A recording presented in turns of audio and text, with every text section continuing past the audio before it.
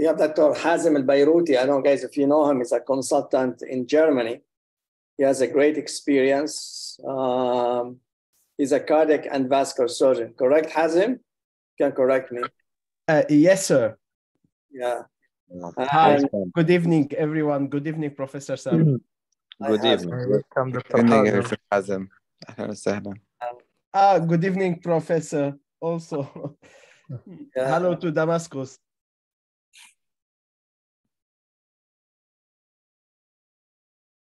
Dr. Ali also معنا.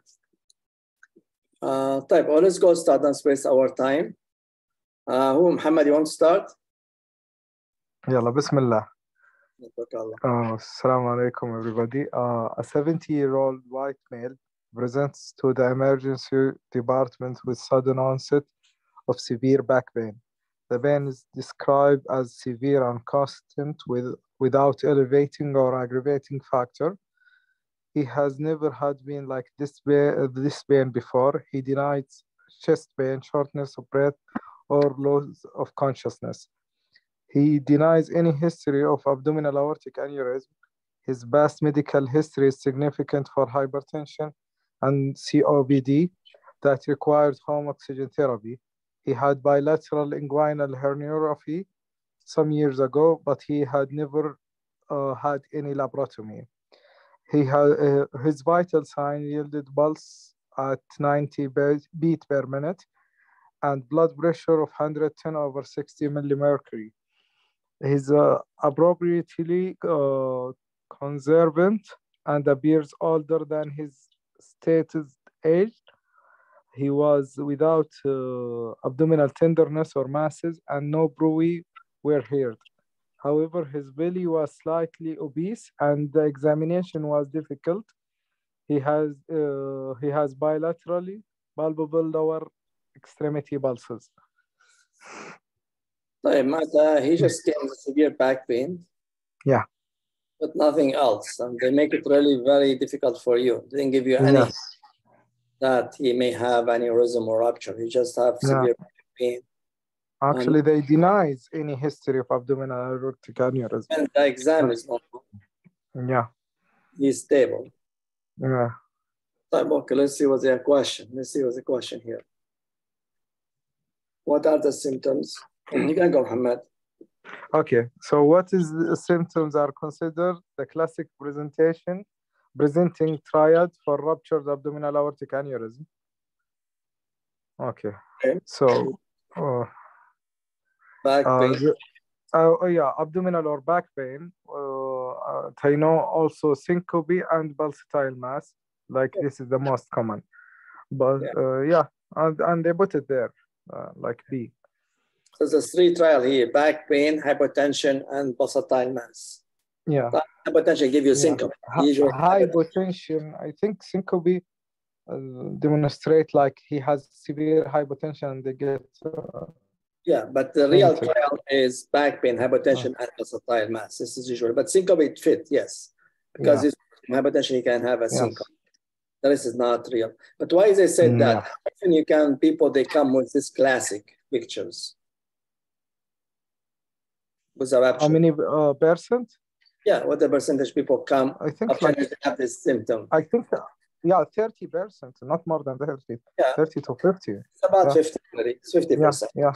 So half of them they don't have these symptoms, like these patients, So it's nice if you have this symptom, but you cannot relate. You cannot say, oh, he has no hypertension, no pulsatile mass, and he's not a ruptures. So it's the reason why they give a scenario. Just let you know that not every time you have this trial. Okay. Yeah. Okay, let's go to next one. There's nothing here really to add. Patient here. But Sam, you want to take this one?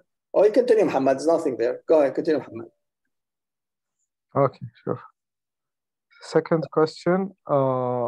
If the patient is considered to have ruptured aortic aneurysm, which of the following factors does not adversely contribute to the prognosis? Yeah. So A, diabetes, which is the correct answer, I think. B, serum creatinine, 1.8, it's high. So the patient, the acute kidney injury or kidney injury is one of the contributing factor. age is 75 years. Yeah, older age, they contribute in the prognosis. Pre-operative blood pressure of 80 millimercury. I think, yeah, this one also. E-syncope. So I'm with diabetes. You can have more than answer, by the way, but Yeah. what you choose? Diabetes, as So you does said. not adversely contribute to the prognosis. But I know diabetes has no relation to the aortic aneurysm, but I don't know if it's really affecting the prognosis or no afterwards. No, it does not. So yeah, the most it's not affecting. is that the serum creatinine, like renal failure or high creatinine. Older age. Yeah, and presence of hypotension during the procedure. What else do you think what other symptoms preoperative can increase the risk? Yeah, if the patient came with acute kidney injury, if he's very old age, if his blood pressure is not controlled, especially preoperative or intraoperative hypotension, presence of MI. Correct. MI is a bad sign. Also hemoglobin, if he came with hemoglobin like, 5, 6, also is a bad sign, So you have to look at that, And what about intraoperative sign? What the intraoperative risk factor, which would happen during surgery, increase your mortality? A very long clamping time and severe hypotension. More than how long? How long? More than, I think 30 minutes. 45. The cutoff time. 45, okay. 45 minutes. More than that, it's increase your mortality. What else? Severe hypotension during the procedure. Okay. And right? Because the more you get subrenal clamp, you get a renal insufficiency and compromise the kidney. The reason why, when you do a surgery, the first thing when you go there, what you do? You put your clamp where? You try to get it. The safer is infrarenal. If you cannot, you do it supraceliac, and you do your aneurysm, then you get down. You do your repair like proximal, then you clamp in the graft. Muhammad, you open the belly, okay? This is what you're going to see. You have to be very clear, okay? It's a practical point. When she comes a rupture, you're going to open the belly. You're going to find a huge hematoma in where the aorta is, a big aneurysm. Yeah. Are you telling me that you're going to go there, open this one, and looking for renal to put a clamp? No, I will do it infradiaphragmatic, supraceliac. Okay. So right away, you go to supraceliac. You don't waste your time to go, because the moment you open the hematoma, you may lose the patient, okay? Yeah. The first thing you go and control supraceliac aorta, correct? Yeah. And how do you control it? How do you open it? You know how to do that? You open the cross over the liver, on the left side of the liver. You open the cross from there, and you ask the anesthetist to put NG tube, and you try to palpate by your hand the aorta. You clamp it there. Correct. Just so infradiaphragmatic. Correct. So you open the gastrohepatic ligament. This is very easy. This one you just cut, has no vessel. You just cut it, okay? Yeah. When you are in the lesser sac, and then you try to find the aorta. Why you just feel a pulse? Why you need the NG tube? You can feel the pulse? Sometimes if you cannot, or the blood pressure is very weak, you cannot feel the pulse. Correct. If you felt it, it's better. But if you didn't feel it, the NGT will make it very easier. Because really, if there's no pulse, the aorta and the esophagus, they feel the same. You don't want first to injure the esophagus because high mortality, and you don't want to clamp the esophagus. You think clamping the aorta, Yeah. But you have to open the crura because the crura is very thick around the aorta in this area. So you have to cut it. Don't be afraid. You have to cut to get the aorta. If you try to put your clamp and the crura is still there, I think it's very hard to do it. Yes. What do you do if you cannot, like for some reason you cannot find the aorta and you can't clamp it? What other option? Okay. I don't want to go. You can put intra-aortic balloon. No, I'm talking you're in surgery now. I'm practically. Yeah. So the next best approach is through left thoracotomy. This is one, or you open the transverse mesocolon and you just clamp it there. I think this is like you get a gauze. The hematoma will be in your face. Yeah.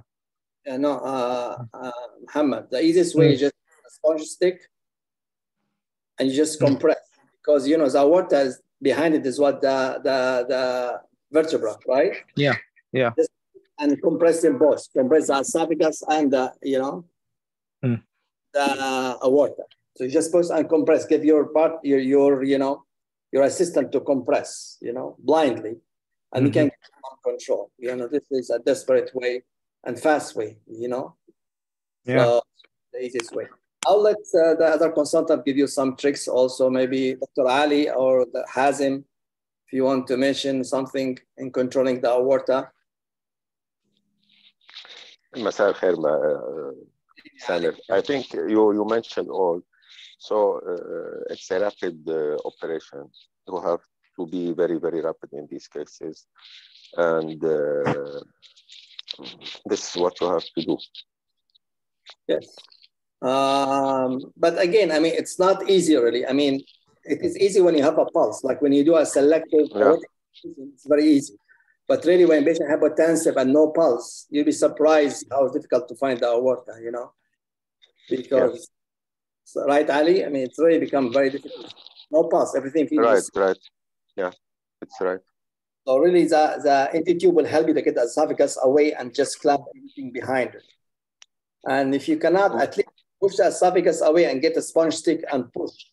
We push with this is what we do usually. We push with the sponge stick, and then there is instrument that compress the aorta. So it's like a hook, not a hook now. It compresses the aorta.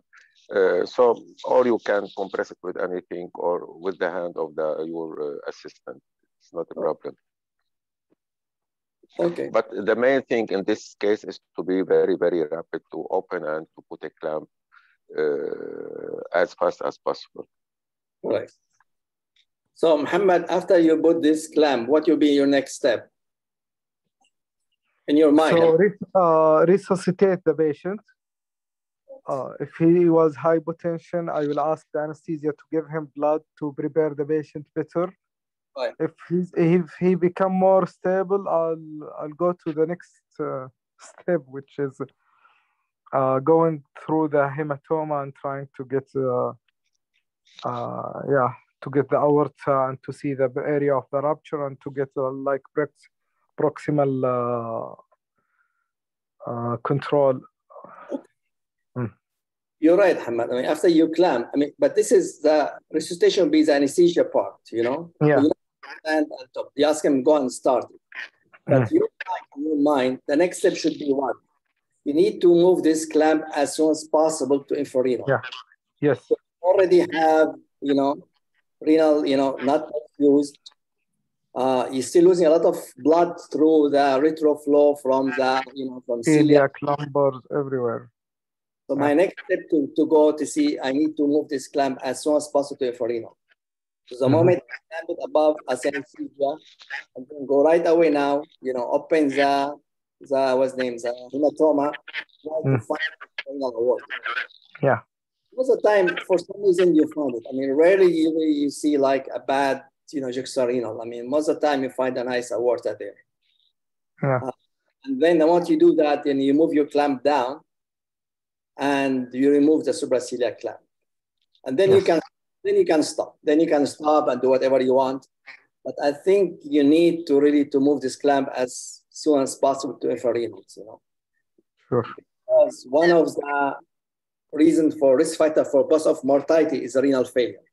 This increase mortality is significant. And so this is intraoperative. So you said intraoperative is a clamping. What else things intraoperative can affect your mortality during the surgery? Is the length of the procedure? Yes, the length of the procedure, yes. Hours, then it's different. So you have to get as soon as possible. You see, When you go to the aneurysm repair with a rupture, your first priority, get the patient alive off the table. You know what the mortality with operative repair of rupture aneurysm? On table, around 50%. Correct. So 50% mortality is high mortality. Yeah. So anything can decrease your mortality, you have to take care of it. And one of them is to get the patient off that, because the longer the patient the table, the hypothermic, you go to DIC. So you don't need to do an excellent repair. You just need to fix him and get him off the table. What does that mean? Rarely we do bifurcated graft with the rupture aneurysms. Most of the time we just do a tuber graft. Even if you have a small iliac aneurysm, I will leave him alone. You know, you need to get the patient quick as possible, because aortobiofilm, go to the groin, do a bilateral iliac is oblong. So most of the time, you just end with putting a tuber graft, you know, unless if something like iliac rupture or the rupture from the iliac is different. But if the iliac is not involved, the best way, even the iliac that looks healthy, have stenosis, whatever, I think just to get off the table as soon as possible and put a tuber graft, okay? This is your blind. That's very important. What else? Dr. Samer, is there any role for RIBOA? For what? RIBOA. بس أنا عم أحكي يعني RIBOA, you mean the intra-aortic balloon, right? Yes. Yeah, no, I'm now open repair. I'm not talking about, this is, we talk before we get him there. Yes, we're going to talk about later on, but I'm saying now, I'm going to give you like practical point during the surgery. You know, you decide to open, what you do during the surgery, you know. During the surgery, you're not going to stop and put the balloon because you already open, you already clamped, so there's no need for balloon. This is, you do before you open. But if you open, just go and put a clamp. We need a balloon, you know? So on this page, just go and put. But I'm trying to tell you that with a rupture, try to get the patient off the table as soon as, but the longer he stay, so don't try to do the right surgery, just do a quick surgery, get him off the table, you know? So try to decrease. And second thing, that what affect you using the cell saver is very important. We discussed that last time with a trauma. It decreases your mortality because, you know, you use his patient blood, you know. Using cell saver is very important. So we'll go back, Muhammad, with you again. So what about post-op? What about post-op risk factor can increase your mortality? What complications can increase your mortality after surgery? You're going to say this patient has high chance. Okay. Again, MI, like one of the top priorities. So infection, either graft infection or any pneumonia. After surgery. After surgery, in first 24 to 72 hours is the MI. Usually is the leading cause of death. Acute kidney injury, renal failure also is significant. Yeah. Yeah. And they get like the pulmonary side effects, which is ended up by severe pneumonia sometimes. Yes. But I think this is the main things. This is correct, you know. Some people, they look, if you have, I know this is really, if you have a 3-organ failure, your mortality 100%. So they look at that pre-op, you know, risk factor. If you have more than 3 risk factors, some people, they think the mortality 100%, you know. Like if patient comes with a renal failure and he has MI and rupture and hypotension, right? Yeah. They think this is mortality 100%, should not do anything. But the problem, we don't have a guideline. We know that, but we don't have a guideline which still us. You have to make your decision according to your case by case, discuss with the family. But if you have a 3 risk factor or more preoperative, most people, they think it doesn't work to take into surgery, you know, because mortality almost 100%, you know. Ali, you want to add anything for intraoperative like technique to help them? I always try to say something about the acidosis. It's the main enemy of us. So acidosis, it's important to treat it during and after the operation. And the second thing is to be very, very fast in these cases. I always repair aorta and iliac arteries. Usually, you repair only the aorta. I always repair both. this is my my way to do. So, but I think that to be fast in these things and to know where you put your hands, it's the right thing. I agree with you, Ali. What I meant, of course, you're going to make decision on the table. If the patient is really stable and you are doing fine, but patient is stable, yes, you can do a different procedure, no question. But I'm saying is that if patient really is hypotensive and, you know, and cold, you can't catch up with the pressure and lost blood, I think the quicker you get him off, be better. But yes, I mean, you can do it if you have a time and patient stable. But don't try to do the perfect surgery and patient is not stable. This I'm trying to say, you know. مثل ما بيقولوا بالعامية إنه العملية نجحت بس المريض مات. Hazim, you want to add anything? Martin is here also. Hi, Martin.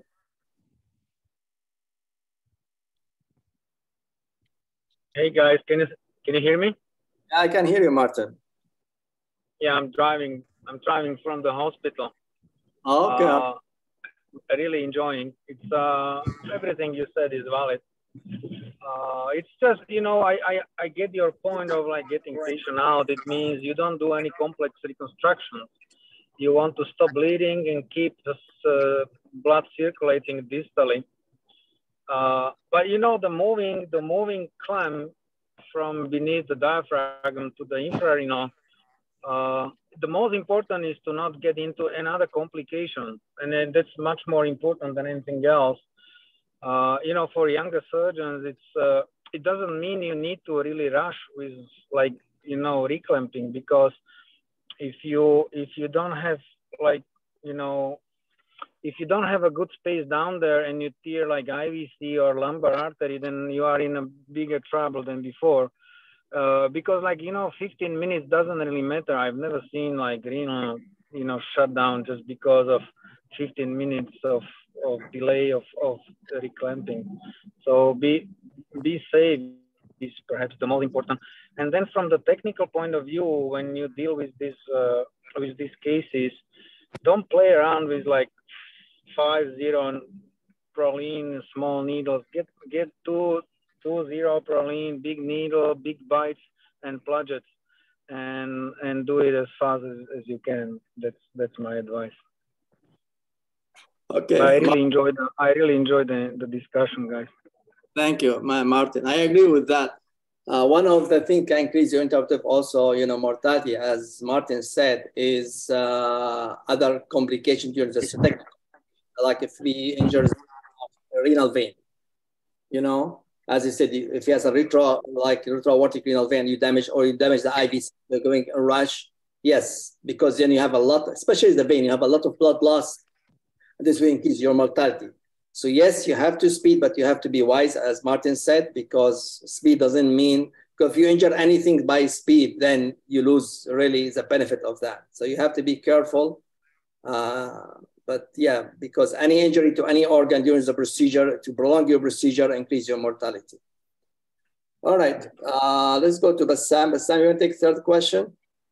I have, Professor Samer, I have only one thing.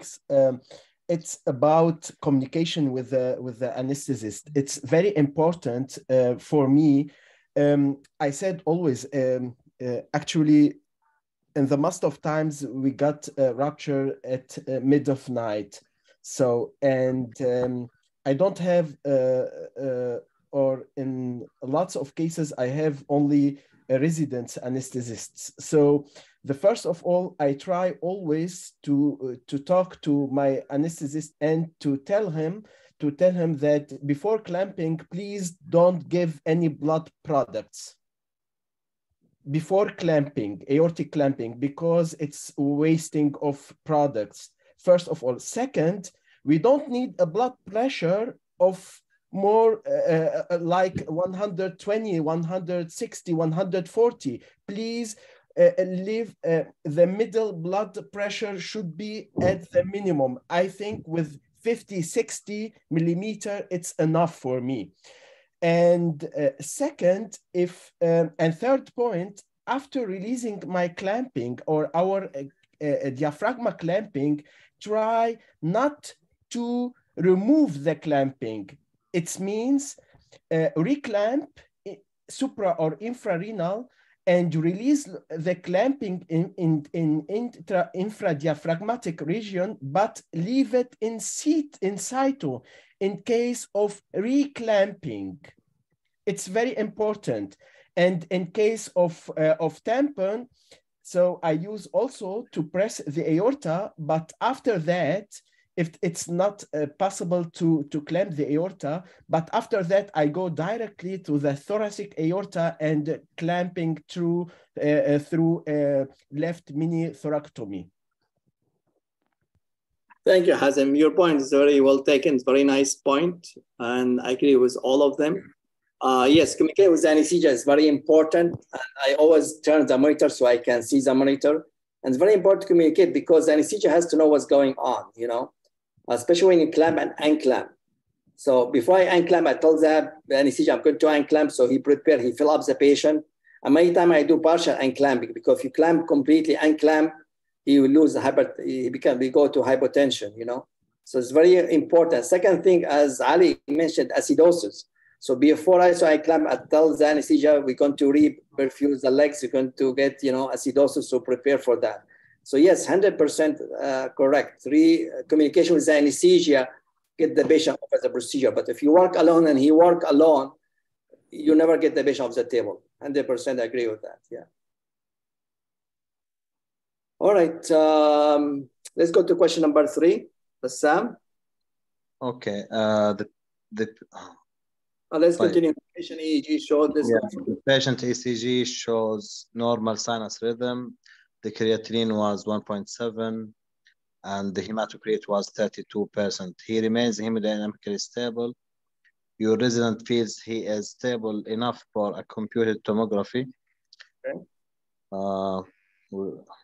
Which one is yeah. Which of the following statement is true? Patients with unknown history, AAA history and symptoms should undergo further diagnostic imaging if they are hemodynamically stable.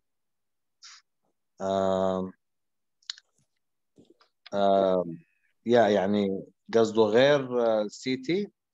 No, CT. I'm talking about CT. CT, yeah. If the patient is stable enough, yeah, he should go for CT angio. Whatever. It's like patient come to the ER and you suspect he has rupture aneurysm, whatever. But you don't know his history of aneurysm, but he's stable. You can yeah, it's better to take him to CT just to be ready which side, which at which level the aneurysm is there. So it's better to diagnose before. This is correct. Well, next one. Yeah. Symptomatic abdominal aortic aneurysm should undergo emergency repair to prevent possible rupture. Yeah, sure. This is correct. Symptomatic trouble. Be what you're following. Emergency, yeah. Symptomatic. But yeah, we'll take. But also we need to do CT angio. We need to confirm the diagnosis. Yes. So we should not rush into surgery without CT scan. You know? Yeah. And symptomatic, I don't know if they mean rupture or just symptoms. This question is vague, you know. Let's go. Yeah. Patients with it means pain only, I think, Samer. This is wrong. And he has a back pain only and the pulsatile mass and not hypotension. I think this is what he meant with the symptomatic AA, and not ruptured, not already ruptured. So this doesn't need an emergency. It needs an urgent, but not an emergency. Yeah. Okay, so it's wrong. Next one. Patients with an unknown AAA history must have diagnostic imaging confirmation of an AAA before proceeding to the operating theater. Yes, it's correct. Yeah, it is correct. Unknown history. You see, it's better to get imaging to confirm the diagnosis if the patient is stable. Well, here they did not mention. Yeah, right. What did you say, Bassam? You said it's better, right? Yeah. What they said in the question, they said must. They said must.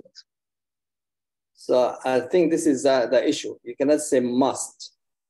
Yeah. Because if patient comes, even with unknown AAA and hypertensive back pain, you know, and I mean, it's a controversial, you know, and then you do a quick, you know, EKG, because the only thing can cause that, it could be cardiogenic shock, and he's in shock. Could be hemorrhagic shock or cardio, but if his hemoglobin is low, EKG is normal, and he's unstable, most people take him to the surgery right away. I think these days, the improvement of quick ultrasound, everything's, I don't think it's practical because it's very easy to get an ultrasound very quick, even CT scan. And by the time you get anyway OR prepared, you know, you can get a CT. So really, this is a question maybe for exam, but in practical life, I think always you can get kind of images, you know, by the time get the anesthesia to see the patient, get the blood ready, a quick, you know, ultrasound. You see, the ultrasound will not help you. And is it good for aneurysm, for diagnosis, ultrasound? It can give you a hint. Yes, there is aneurysmal dilatation. What about rupture? يعني not accurate. It is not accurate. Yes. About only 45% can give you a ruptures, really. So sometimes it's very difficult, you know. But for aneurysm, it's 100%. You can see a swelling. I mean, aneurysm dilatation. So for diagnosis an aneurysm, then you say, okay, as an aneurysm, hypertensive, blood pressure down, then you said you take him. But if patient is stable and you need really to confirm the rupture or to plan you, then you have to get a CT scan, you know. But just to take him with unknown AAA and just because hypertensive and because could be cardiac, you know, and take him to surgery without any images. I think the old fashioned, they said, yes, it's unstable, but nowadays I think you need some images. I'd love to hear from the other guys, from Martin, from Ali, from Hazim. What do you think about this one? Would take a patient right away to surgery? Who begins? Ali, you want to answer, Ali? What do you think? Regarding the ruptured aneurysm or AAA, I think something that we have to say.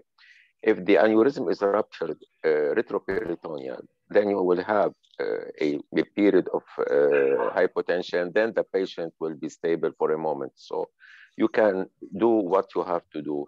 The problem is to give contrast or not. This is the problem, depends on the creatinine of the patient and the renal function. The other issue that we search in these patients is the neck, if the aneurysm has a good neck or not. This is our problem as surgeons. I think for me, I always search for the neck if he has a good neck or not. If the aneurysm is ruptured intraperitoneally or in the cava or in the intestinal loops, this is a problem. I think you will not have so many time to do what you have to do. Retroperitoneal rupture usually gives you time to make some diagnostic exams, I think. So my question, Ali, for you is that patient has no history of AAA, come to the ER, hypertensive, severe back pain, and syncope, as you said, you know. And do you think he may rupture? We go directly to the OR. Even without, do you know he has a AAA? He has no history of AAA. You have when you put the hands on the abdomen, I think you will know that he has aneurysm. Don't feel a mass. Make it give you a scenario for the junior, you know. Yeah. Because could be cardiogenic shock, could be a cardiac, he may have MI, could be hypertensive, and you know, and or could be maybe like usually these patients. How would you know? Hematoma could be expanding retroperitoneal hematoma. Yes. So I think days. I don't know. I mean, you have to look at the scenarios, but this is always an issue when patient is unstable. But I still think, in my opinion, if he's unstable, to at least get an images to get at least like an ultrasound or quick CT scan, like in a hospital, which you can do it like in 10 minutes, like in not 2 hours. Cannot survive this one. I don't think you can survive the OR. This is the way I look at that. If you cannot survive this like 10 extra, I don't think you can survive for the OR. Maybe you die on the table. And especially now these days, we know that EVAR is better than open repair. Also, this can give you an image to go and put, do an EVAR or put intra-aortic balloon pump if you know your diagnosis. So I think maybe for the exam, they still said unstable patient, take him to the OR, but I still think we need some images. Hazem, what do you think, Hazem? You see a lot of rupture aneurysm? Yes, sir. Actually, for me, I will stay always, or I will try always to be at the safe side. It's not only about, I am not talking about not only about the plan of the procedure of which art of or which side of clamping. I am talking, as you said, sir, about which art of surgery, if endo or open. Because if I am going to apply the endovascular surgery, I need to get a plan, and I need the CT to get a measurement and to put my monoiliac side mono aortoiliac stent. So I think, and as you said, sir, if the patient is not able to survive this couple minutes to get a CT, I don't think he will be able to survive to prepare the aorta. And don't forget, in the CT, there is in the CT room, there is also a possibility, as said one doctor, that is possibility also to apply the intra-aortic balloon balloon, and this with this. Infradiaphragmatical or in intra-aortic in thoracic part, and this will give us also enough time to transfer the patient to ER, to operation room. So I will take and I will stay at the safe side. I agree with you, Hazem. Yes, you agree with that. You can put even in the ER, you can put the balloon. Our pathway now. We have a pathway for rupture aneurysm if you come to our hospital. If patient is stable, of course, he has to go for CT scan. I don't think I agree with Ali, is the renal function could be a problem, but here is a life, patient life, on the is an issue. And going CAT scan with the contrast is very important because I can do an EVAR or versus open, so it make a difference. So even if the kidney is not good, I think I'll give him a contrast because I need to save the patient life first things, then I can deal with the kidney. If patient unstable, usually we call the OR, we call the anesthesia, and in our way to the OR, we go to so we don't go from ER to CT scan to ER to OR. No, we go ER, CT scan, OR. You see, so in our way to the OR, we pass by the CAT scan. We CAT scan 10-15 minutes, and then we go to the OR. By the time we get patient on the table, we have the images, and then we'll decide. So this is our protocol, this is the way we do it. I don't know if Martin want to add anything, Martin. No, it's I totally agree with you guys. I would definitely go for CT.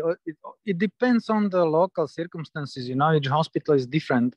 Yes. Like in our hospital, CT is at the front of ER. It takes, if I'm there, if I push it myself, it takes like 12 minutes to do the CT. I would definitely go for imaging. No, not only for confirming the diagnosis, I can do the ultrasound myself and I see the aneurysm, but as it was said, you can decide about open endovascular, you see the retroaortic renal vein, many things which can change your plan and the surgical strategies.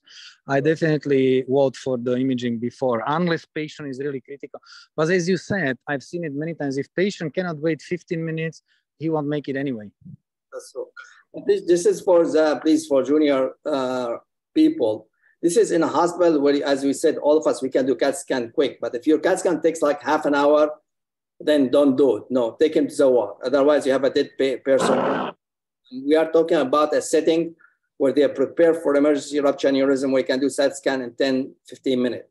But you are in the setting where the hospital takes you to get intervention from his house to come in the middle of the night. It takes you an hour to get a CAT scan, then don't do it. No, go to the wall, open him up, and clamp him as soon as possible. Okay, Vasam. Let's continue quick. Number yeah.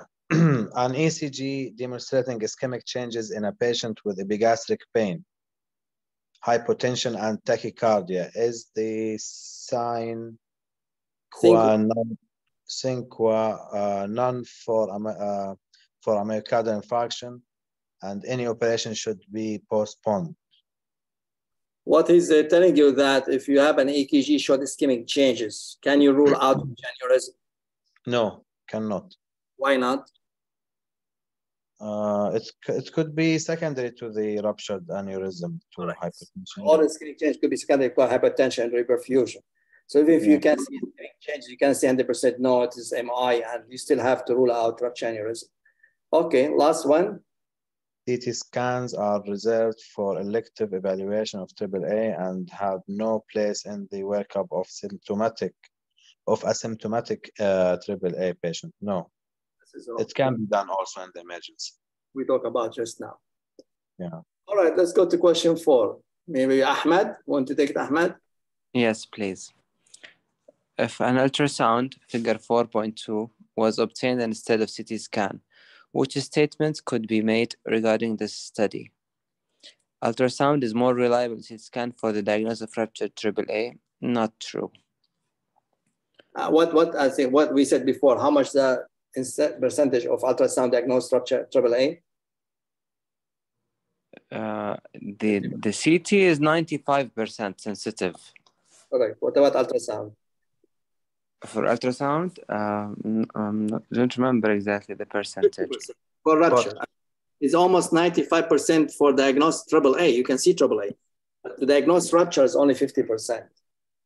So it's not very reliable. It's faster, but not reliable, you know. Okay. Next. But B, the location of the rupture is typical for most ruptured AAAs. I don't understand. What is that? Location of the rupture is typical for most ruptured AAA. Meaning mostly below infrarenal. That's what they mean. Talk about the ultrasound. Maybe it's kind of typical for most. I don't know. Just let's skip it. Let's go to the next one. Ultrasound can be performed quickly at the bedside. That is true. Correct. Next. It is readily available. Ultrasound can be used to provide endograft measurements. Not really. Okay. Ultrasound is best used in an unstable patient to confirm the presence of known AAA. It can tell you but the patient when hypotensive, even the diameter will not be true. Let's say to confirm the presence of non-AAA. And if he's non-AAA, then he is known. Ultrasound will help much. Not is the best. No, as I said, only 50% can tell you is rupture or not, you know. If patient is unknown AAA, then yes. If patient doesn't have an AAA and want to diagnose AAA, then it's a quick test you can do it. So it is very good in an unstable patient with unknown of AAA. But unstable patient with non-AAA, I don't think that the ultrasound, I mean, it can help, there's no question, but I think be wasting time. Be quicker to get a CAT scan because information from the ultrasound will not help you much. I still prefer to go do a quick CAT scan, you know. Some people, they do intraoperative angiogram instead of CT scan for unstable patient. They came to the OR and do intraoperative angiogram. And they can use, but this is in a setting where they have a lot of stent available, different length, and they do intraoperative angiogram. The problem is the measurement. Some people use an IVAS, but I don't think it's suitable with ruptures. The only problem I have with angiogram, you can give you the links, but you cannot tell the diameter of the neck. I know, Hazim, can you do measurement on angiogram only? I can talk about my planning. So I take only the CT measurements.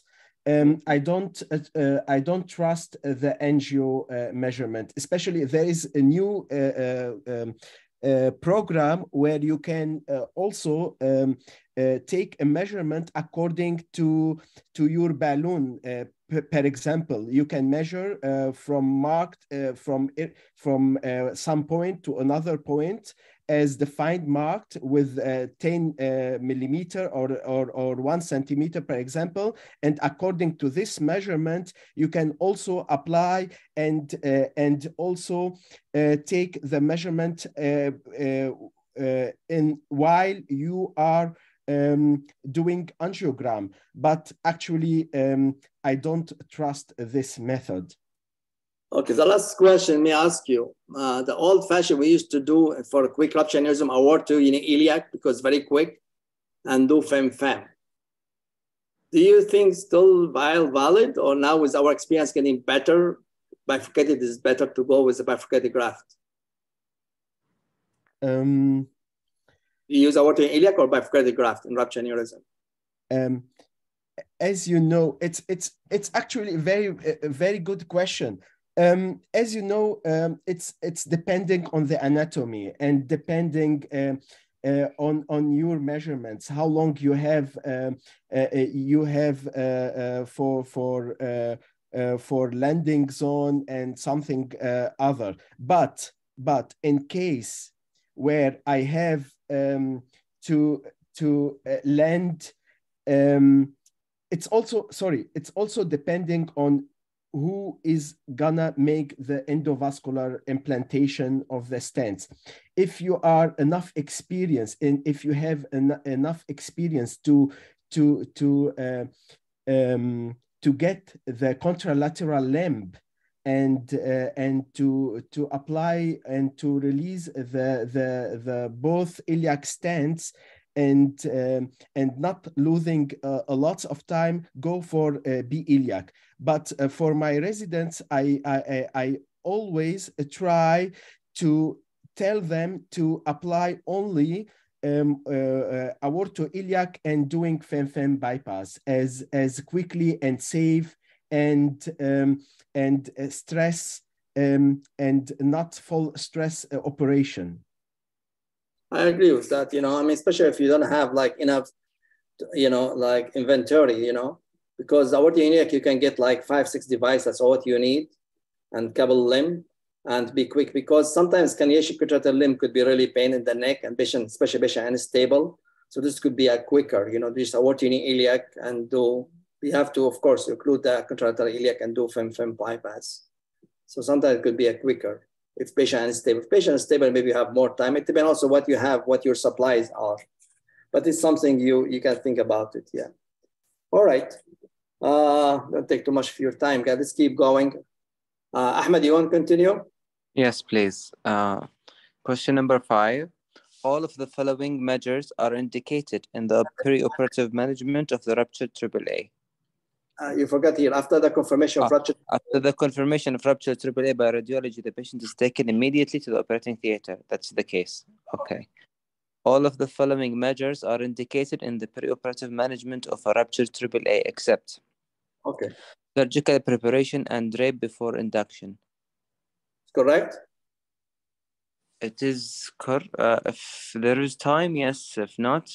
No. What is there telling? They tell you that when patient gets to the OR, what usually we do? Usually is anesthesia start, and then we prep, right? Yes. In the rupture, I'm telling you, you should do the opposite. You prep and drape, and then you tell the anesthesia to start. This is correct? You do the opposite. And why? Because it's the time to clamp, to put your clamp. So what anesthesia does, you have to tell them something very important when they intubate this patient. How do you intubate the patient? You know how the intubation done? What they do to intubate the patient? You mean the muscle relaxant? Correct. So if you have muscle relaxant, what happened? You lose your tamponade. Yes. You can convert container rupture to free rupture, and patient die on the table, So what happened is that you prep and you're ready. Then you ask him to because something happened, you're ready. But if they start intubation and patient rupture, by the time you prep the patient and you prep him and drape him, you lose 5 minutes, you can lose the patient. You see my point? So the rupture aneurysm is the only case we do the opposite. We prep the abdomen, we drape, we even scrubbed, everyone scrubbed, and then we ask the anesthesia. Even what ask anesthesia to do it even without muscle relaxant if they can. But if they cannot, they give muscle relaxant. If something happened, the knife in your hand, you can just open the abdomen right away in 2 minutes and you clamp the aorta. Unless if you have, of course, another option to do, as we mentioned before now, these days to do an intra-aortic balloon, before induction anesthesia. But the whole idea, before induction anesthesia, you have to be ready because you can lose them when they give muscle relaxant. Okay? So this is correct. B, preoperative resuscitation to normal blood pressure. No, actually keep them on permissive hypotension. Correct. And Hazem mentioned that it's very important. So you don't want pressure more than 100. 80, 90 is more than enough. You don't need high pressure to increase your bleeding. Okay. C, passive cooling of the patient. These patients are usually hypothermic. You need to warm them up. Correct. The opposite. Why? What's the cooling? Why? Cooling is good for the brain. So why is bad here? It will cause cutaneous vasoconstriction. Will shift everything to the center. No, it's coagulopathy. Yeah, one to try it. Coagulopathy. And patient already coagulopathic, So if it's cold, you increase your coagulopathy, increase your bleeding, Okay, next one. Heparinization before cross clamping. This will precipitate in further bleeding. I would avoid it. Okay, and I'm going to ask other concern about heparinization now, but continue. What about the last one? Blood recuperation and auto transfusion. Yes, they must be prepared for a transfusion and cell savers. Okay. So it's very important to keep the patient warm, ready to be ready for surgery before the induction anesthesia. And again, you tell the anesthesia if they can intubate without muscle relaxant, be better if they can. Because the moment you give muscle relaxant, or what happened, you tell them don't give it, and after you open the belly and you clamp the aorta, then you ask them to give muscle relaxant. But at least you have a control first. Heparinization, we don't give heparinization until after we clamp. And most people, they just give it local, don't give systemic because patient already will be in the IC. But I'd like to hear from Martin, Ali, and Hazem. What do you think about heparinization? Do you give it or you don't give it in rupture aneurysm? It's a good question. I always give it. Okay. I give it with my clamp usually. Okay. I've learned this from Jacobs from Maastricht. I remember he was doing elective abdominal aortic repair, and he asked anesthetist for the heparin. They gave the bolus, and he immediately clamped the aorta. I said, Mark, you don't wait for 3 minutes at least, and he said it doesn't matter. Okay, yeah. So what I do with rupture, I always give some heparin because I've seen opposition, because in ruptured aneurysm, you never know how long it's gonna get, So when I get the space for clamp and I put the clamp, I ask for 5,000 heparin. Yeah, so you give it after, not before, as I'm saying. So you give it after you clamp the aorta. Yeah. I give it after the clamping. Okay. Okay, what about Ali? What do you think, Ali? I put the clamp in place. I give heparin, then I close the clamp. Okay. All right. So totally agree, but I try not to give full doses. Okay, just give some heparin. Yeah. All right. So let's go back to Muhammad. So what happened? The patient's prepared and draped. Okay, let's continue. The patient is prepped and draped. The anesthetic administered and the operation commenced. The medical student asked if this could be done via endovascular approach. I think in this situation I will not answer him. I'll be focusing, but yeah, there is role of endovascular. Recently, I went through a paper with a high incidence of rupture aortic aneurysm, and they published very good paper about how their technique in endovascular, and their result is almost as good as open. The improved trial shows it, Aslan. Yeah. What's the name of the trial? Improve. Right. Know what it showed? Improve in 30 days, and 1 year the same mortality, same cost, but right. After 3 years the survival is better within the vascular group. This is correct. So first year did not show, except for who? Except for for women. Yeah. Yeah, they consider them as a high risk for. They always the high risk. So the women they did better. They have better survival, but only for the woman within 30 days. So what's the advantage of the EVA if they say the same mortality, 30 days, 1 year? They the complication of wound infection, wound essence, and this thing. Morbidity. Yeah, they found early discharge. They can go home earlier, and the quality of life is better. Really, they found even the mortality is the same, but the quality of life is better. You know, so quality of life is better, and discharge. Even the cost is much less than, not much less, but is lower than the open repair because open repair. They compare the length of stay with the cost of the stent, so they saw the same. And then after 3 years, showed improved mortality. So really, it improved quality of life, improve your early discharge, less, you know, cost, and after 3 years, you show better mortality. So the reason why now the recommendation is to do an EVAR for rupture aneurysm if patient is stable and you have the equipment to do it, you know. Yeah. The most important is the facility. Martin, yes, Martin. Yeah, let me just make a comment because I know about this.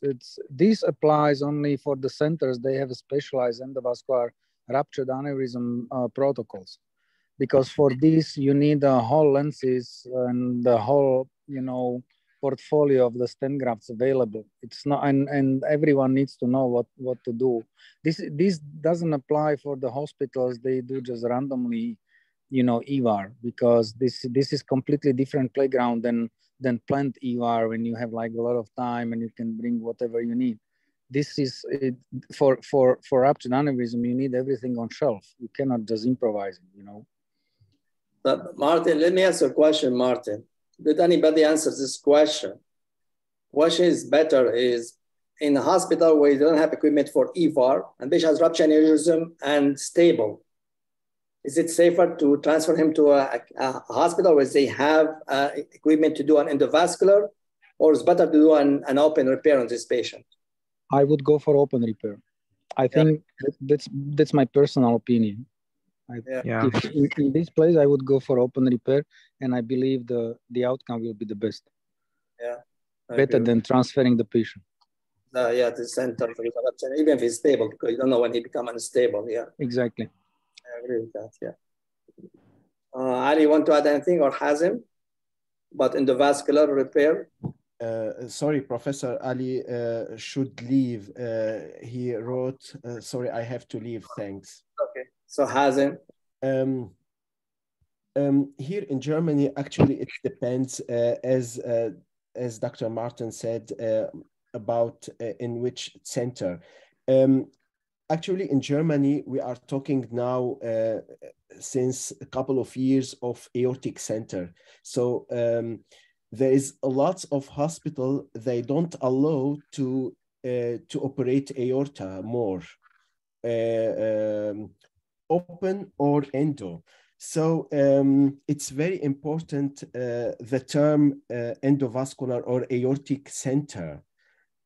I think it will be better for the patients and for the outcome, because you can offer the best way to treat the patients, not according what you have. It's very important, this point.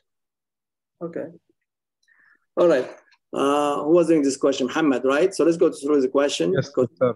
So currently, what are the contraindications for EVAR repair for rupture aortic aneurysm? Okay. So first, infrarenal neck diameter more than 30. This is actually a good feature. Good feature?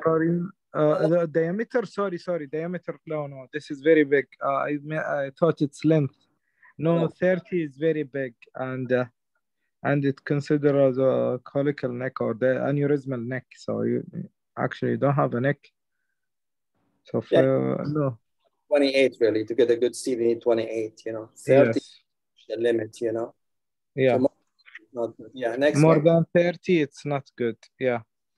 Infrarenal neck length is less than 10 millimeter.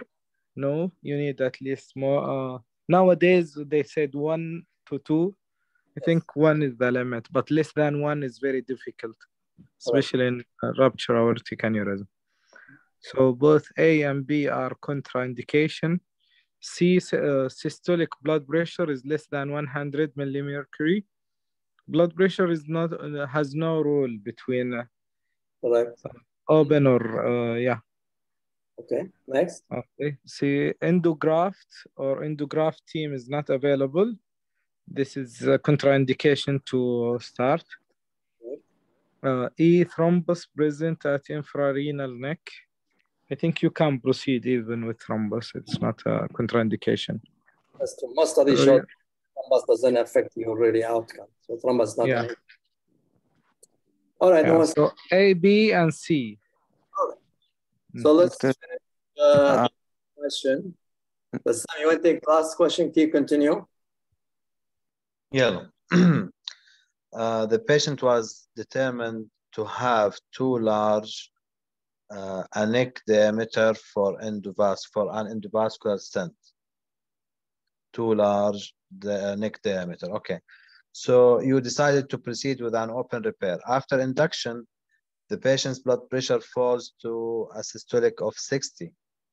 A supraceliac clamp is quickly placed and the aneurysm exposed.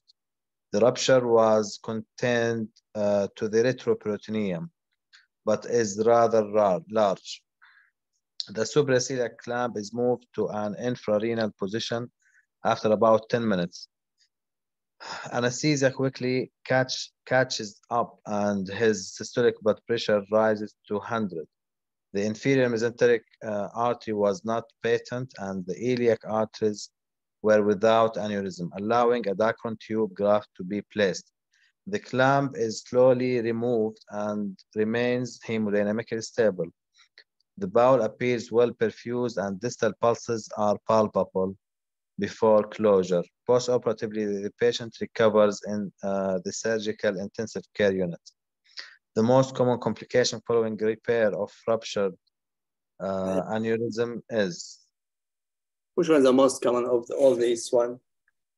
Yeah, it's aortoiliac fistula. It's common. It's documented, but it's not really common.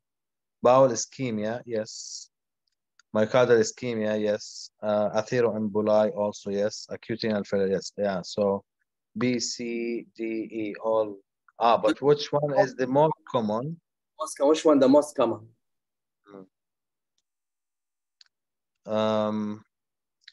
I would choose D, atheroemboli. But Sam, be practical, right? When we do an aneurysm, yeah, next we ask for. Yeah. What we are myocardial ischemia is common. Come on, in the ICU, what the first thing you ask the ICU?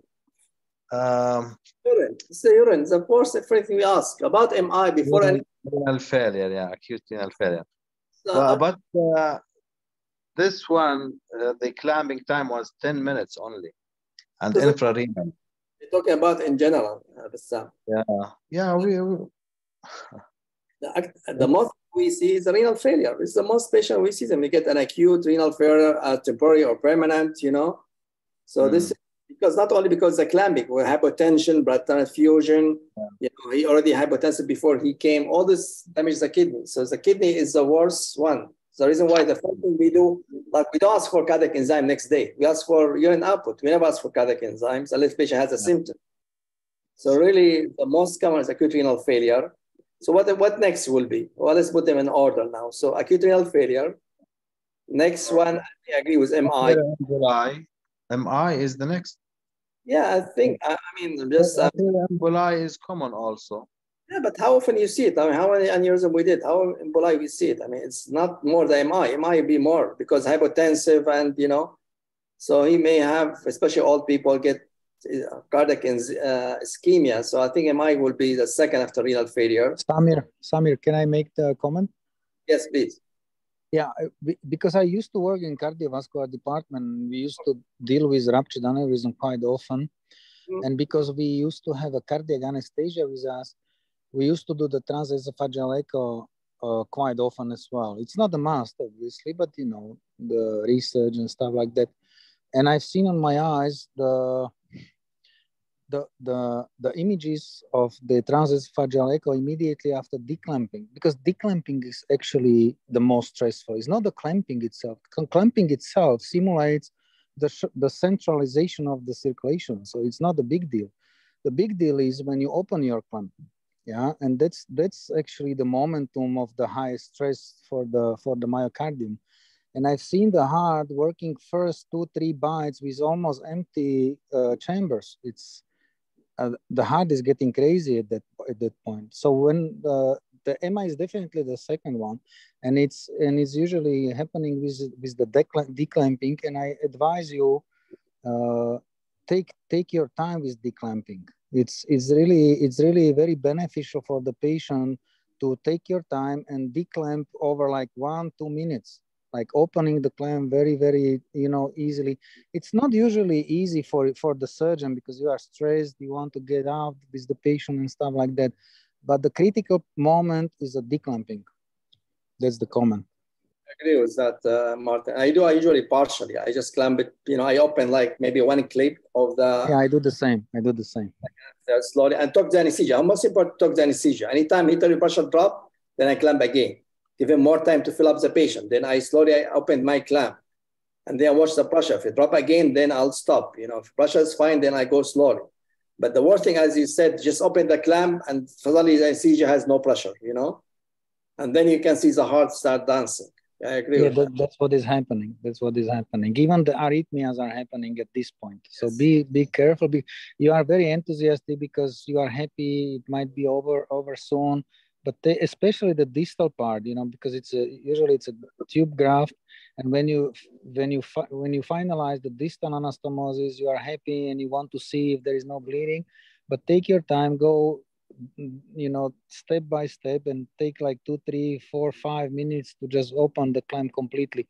And if the anesthesia is having an issue with the hypertension, just you can close the tube graft with your hand as well and give them time. Especially the first couple of beats when you open it. Don't open it abruptly. Yeah, because the heart is having no volume. There is no volume getting, and because you open a huge afterload, and be careful with that. That's correct. The other thing I'd like to hear from you guys is that the most really things, as I said, acute renal failure. Usually when I clamp the aorta, I always give mannitol, for some reason, I think it decreases your chance of renal failure. Do you do that? Do you give mannitol routinely or no? Hazim and Martin? I don't. No, I don't actually. I do it like routinely. And I know for some reason I learned that it helps. So I don't know. Maybe we should look for it and see. I think it's very good according to our experience in the thoracic aorto-abdominal replacement. But here, I think the problem here with the team, I don't have, in the most of cases, I don't have experienced team from the from my colleagues in this case. So for this matter, I try to be also at the level of minimal medication giving, and I will give I will not order to give any mannitol. Okay, all right. I think almost done. What's the rest? He's not to have creatinine. I think just tell us what happened after that. Less than, he eventually replaced dialysis. Next year he did one and he went home. Okay, I think we're done. Any question, guys, before we leave? Took too much, too long. Dr. Samer, regarding the previous question, the neck diameter, isn't the endurance and zenith up to 32? Yeah, all of them should be not more than 28. Because the maximum for all of them is 36. So Medtronics, Coke, I think the largest they have 36. So you need That's the diameter. The diameter of the graft, the EVAR. No, I mean the neck diameter. To accept the EVAR? Yeah. The maximum, I mean, if you want to, the IFU should be 28, but some people go with 30, 32, but it's not good. You know, some people go with 30, but really it should be 28 because many studies showed that 28 to 32, you have high chance of complication, type 1 endoleak and everything, you know. So it's better your neck to be less than 28. Okay, thanks. Okay. All right. Thank you, everyone. It was a nice session. We enjoyed it, and we'll see you hopefully next week. Thank you, Samer. Thank you. Thank you, guys. Thank you, everyone, and have a nice evening. Thanks, Hassan. Thank you, everyone. Bye.